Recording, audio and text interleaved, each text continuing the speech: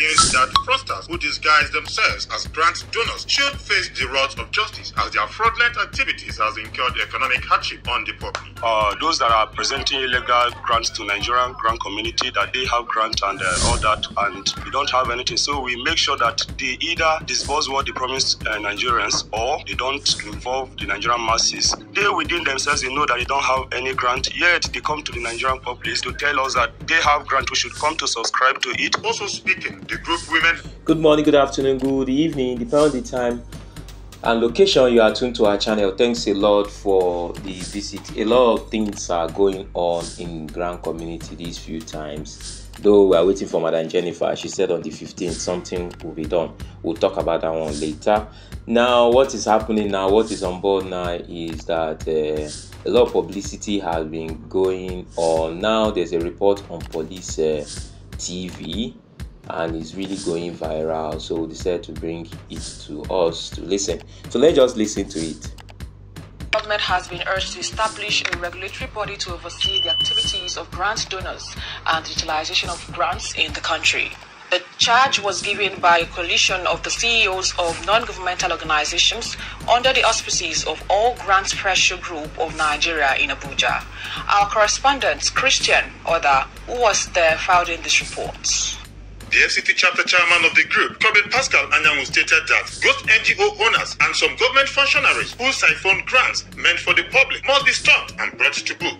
Some of our leaders, I will not say all, are really not there for the masses. And most of all these works are being given to them to handle. And there is no way it to be given to them and to get to the people it's supposed to get to. I will not say outrightly that the government are not giving out this money to give to the masses or to the NGOs to give out to the people. He further mentioned that government should deal directly with CEOs of registered NGOs, as they are in close relation with the public and desist from third party in the distribution of grants and palliatives. It is time we shout and cry out to our government to reach out through us to these people, because I think we should have been the only means reaching out to the poor people in our society. NGOs, let all the NGOs be recognized and they get to the grassroots where the poor people are. On his part, the national executive member and chairman of the Benue State chapter of the group, Dr. Fred Idoko, opined that fraudsters who disguise themselves as grant donors should face the wrath of justice as their fraudulent activities has incurred economic hardship on the public.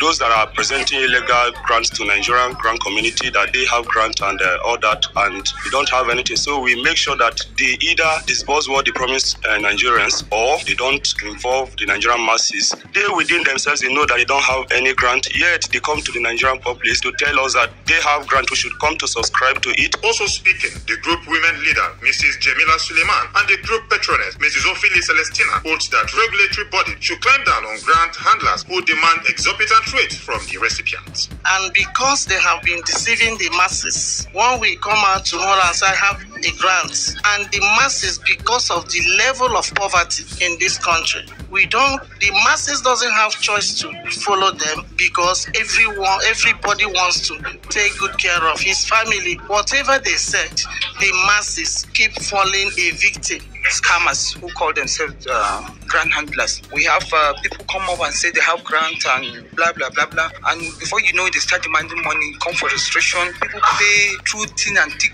to subscribe for that grant. So we want the government to really have a regulating body towards that, so that if there is any grant handler, he has to register with them, he has to be known. They appeal that the law enforcement agencies should go after grant handlers who pose to have grants only to reap the masses and refuse refund of registration funds.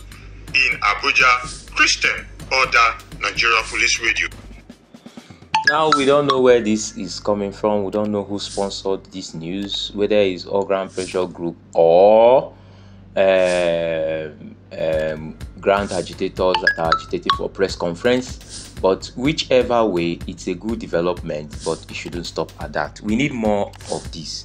We shouldn't stop at this. This is just a theoretical jamboree. What we need is disbursement. Yes, these structures should be put in place, yes, but things have gone beyond. Now they should disburse, then alongside putting these structures in place, So there are many updates here. See you on the other end. Bye for now.